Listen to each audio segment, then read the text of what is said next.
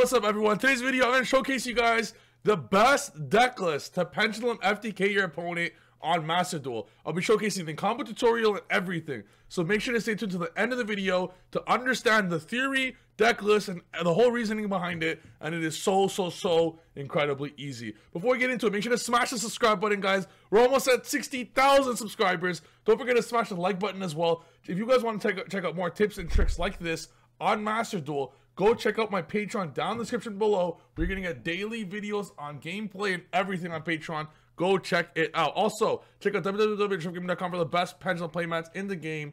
Let's get straight into this video. So, the whole idea behind this deck is that against any one hand trap, I'm guaranteed to FTK. Against two hand traps, we sometimes could still FTK, but if we can't, we still made sure the extra deck still has negates to still be safe through their 4 cards they're going to have. We also make sure to fill the extra deck with enough cards that going second is still a breeze, and utilize magician cards like Black Fang and Poison that make going second much easier, and utilizing Black Fang's effect multiple times when we're going second. I'll show you guys how to utilize its effect, especially from Graveyard with Time Star. So I'll explain everything, but let's get straight into this video. The deck list will be 1 Dragon Pit specifically for going second. Don't worry about them not being darks. Like Pen Sork and Wisdom, they're not darks. But the best way to pen FTK on Master Duel is specifically, don't worry about darks. Because we're going to go, the way the combo works is we're going to put up double Starving Venom.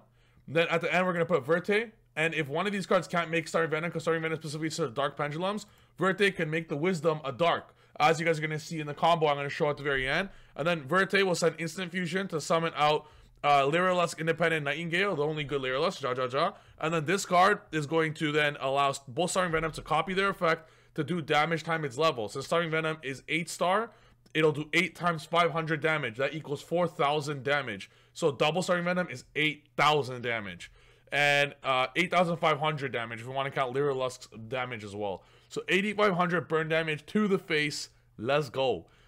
We play all these for consistency, the Sork, Wisdom, and Joker. You don't need to open Curtain Raiser to do this FTK. You can just pen summon any amount of monsters you want, and you resolve in that, get that FTK at the very end.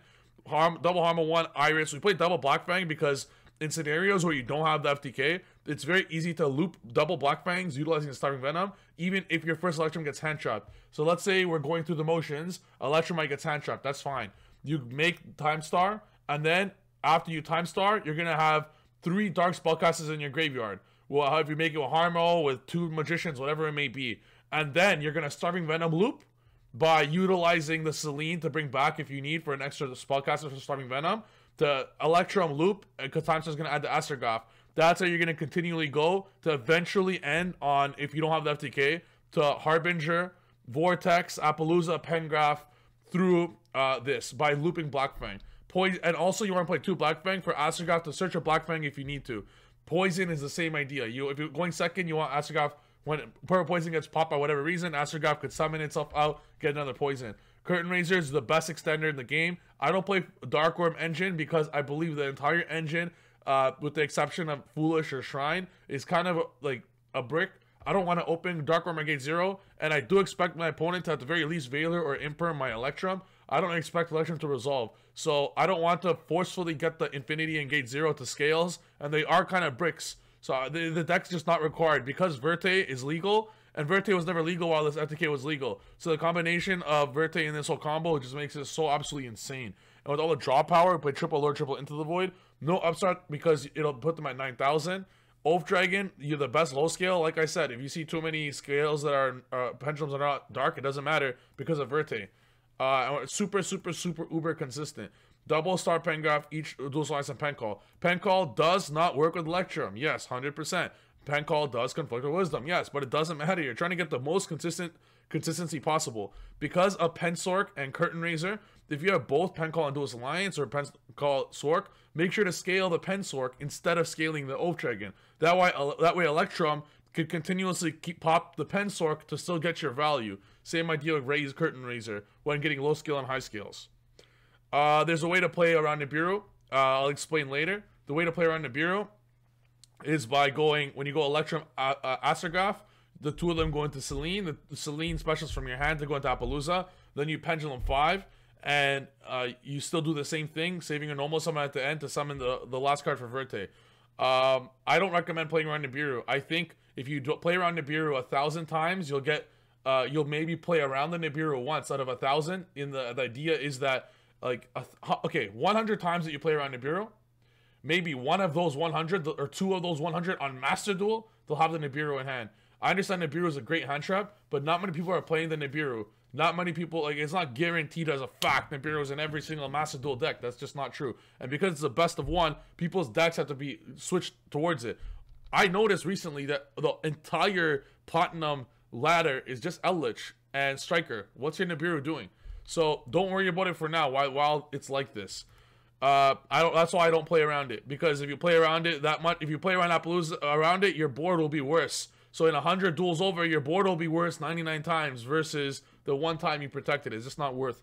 Lyraless is FTK card, Vortex, an absolute packer, double starving, Savage as like just in case, Time Star because first and second it does so many plays with the Magicians to break boards.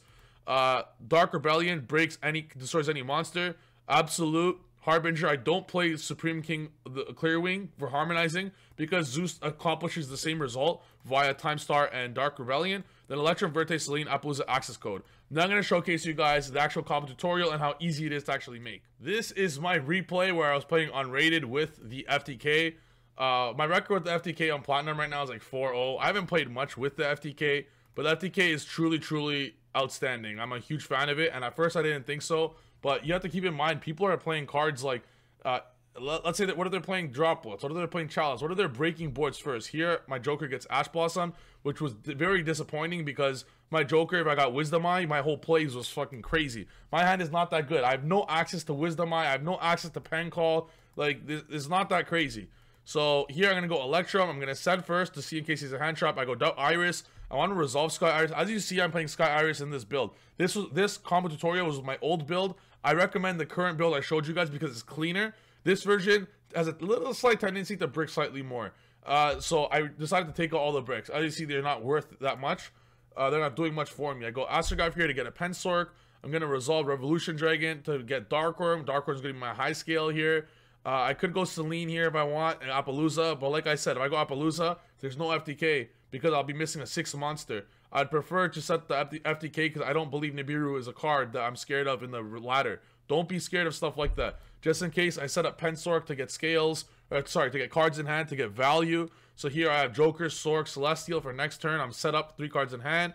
I go Harmonizing Special. As you notice here, there's no Dark. I put up 1 Starving Venom. I go Verte with the other 2. Very simple. And they don't know you're playing the FTK. This is a best of 1. They don't know to save their Veiler for Verte or whatever. Bro, they're using all their hand traps on a Joker, Electromite. The first thing they see is getting hand trapped because they don't know you're playing FTK. Electrum's getting its... If Electrum doesn't get hand trapped, you know for a fucking absolute fact they don't have a hand trap. And then boom, just like that, Lyraless copy each of them. Or Venom copy Lyraless, I mean. 4k damage by each. That's 8,000. GG. Through Ash. This is FTK through Ash with a shit hand. The hand was not good. We had no Wisdom, no Oath Dragon, no like actual starter like that. So yeah, GG. That's the video, guys. I hope you guys enjoyed this video. I'm telling you guys as an absolute fact that this FTK is legit. This FTK is legit. This FTK is legit. It's legit. It's legit. Every single time you go first, you're FTKing them through one version of Veiler, Imperm, Ash. If they just max C you, you go through it. It doesn't matter. If they max C you, a lot of decks that play max C are decks like, you know, Drytron. They'll play 3 max C to hope it stop FTK, VFD, stuff like that. Or they'll play 3 max C, 3 Ash. Sure, dude. Sure. Nibiru is the only way to save. If Maxi doesn't draw you Nibiru, you can draw 30 times, bro. I don't think you're playing the out because you're FTKing their ass. So this FTK's through Maxi, FTK's through Ash Blossom, FTK's through Veiler. Well, it's only when they double hand trap you. When they double hand trap you, you don't FTK. But instead of FTK, you set up a big board. And some hands could hand trap through double hand trap. Some hand traps could FTK through double hand trap. It's a legitimately very consistent deck.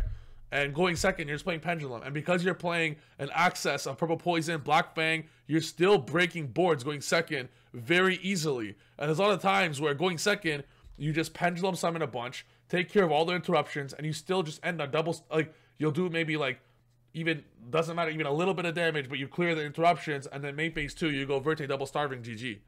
Hope you guys enjoyed this video. You go, oh my god, I love this deck, bro.